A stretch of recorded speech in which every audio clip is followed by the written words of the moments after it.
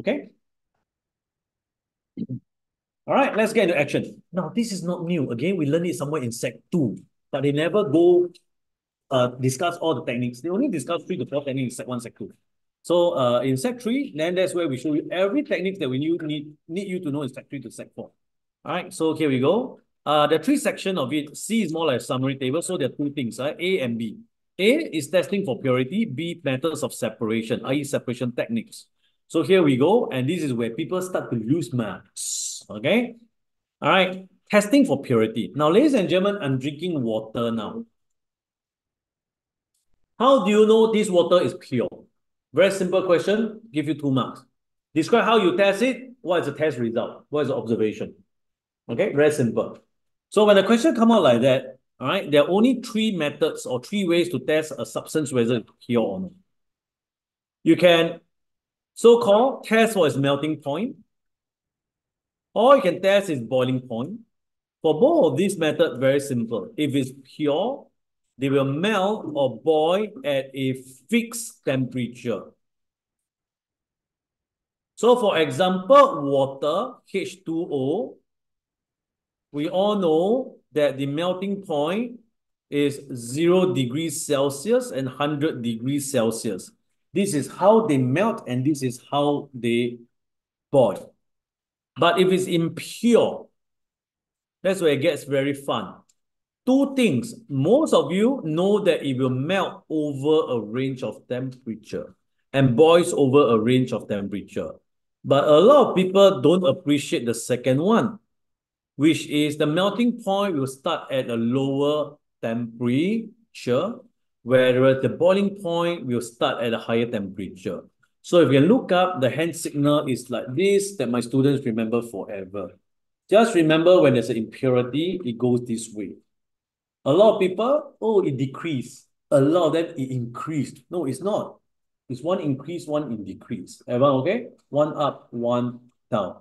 What is the reason? This is hardcore physical chemistry. I can't explain to you the in-depth version of it. That's even beyond tertiary education. Everyone okay? But this is the observation. This is a phenomenon and we use it to apply.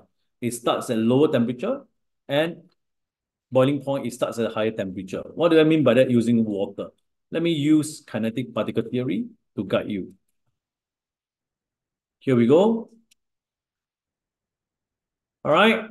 This is the number line in kinetic particle theory. Those I've taught you before, I use this line in the topic, right? Once I know it's a do with melting boiling point, I don't wait. I use this line. And let's say this is pure water. I'm very sure this is the melting point and this is the boiling point. Okay? And this when it's pure. When it's impure, I'm very sure this is what happened. All right, it melt at a lower temperature. And it's over a range. All these values are fake values. I don't know what is the actual temperature is melt. I don't remember all these things. But I know it occurs at low temperature. And when I boil it, the water start to boil not at 100. It start to boil only at a higher temperature. Say 101. And it will finish boiling or change to gas at a higher temperature, i.e. over a range. There's something I'm very sure. Lower and higher, melting and boiling point. Okay? Consider that. Any question? All right, a number line. The third method of looking at whether something is pure or not is known as paper chromatography or chromatography. All right. In English, I call it chromatography. So if it's pure, you only have a single spot seen on the paper and the paper has a name. All this we'll discuss likely next week. You'll be next week, right? Chromatogram. If it's impure, then I will see 2 or more spots, basically more than 1 spot seen on the paper called chromatogram. Basically, only 3 ways to find out whether something is pure at our level. All right. If not, without further ado, ladies and gentlemen, I have one simple MCQ for you to play. All right. What is the actual answer? Okay. Take a look at the question. And again, I'm going to use the number line. All right. When heated steadily an impure solid. Impure, what color did I use just now? I used pink. It starts melting at 121 and becomes completely molten at 126. They ask you, what is the melting point of the 4 pure solids of X? They give you these 4, and which one could be X? X means what? The pure X. And you know what? I'm done. If I don't draw this out, I will solve it long time ago in a few seconds. This is called pure X. It's the same diagram that I've introduced to you in the water example just now.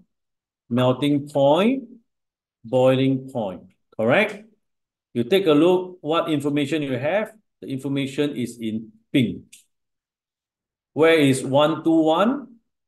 Remember what happened when you have impurity? Impurity will lower the melting. We are here. And a lot of you all got it wrong.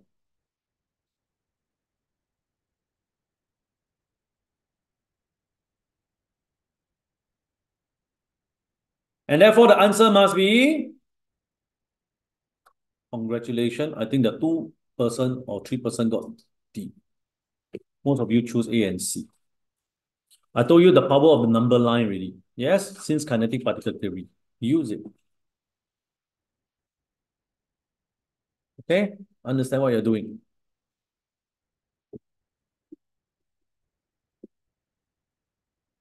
Okay? If you would like to catch my latest videos, click on subscribe button right now. And click on the bell if you want to receive instant notifications once I've uploaded my latest video. If you would like to join my live chemistry classes and revision workshops, go on to winnerseducation.com and find out how you can score distinction for chemistry on a consistent basis, either in our center or online via Zoom.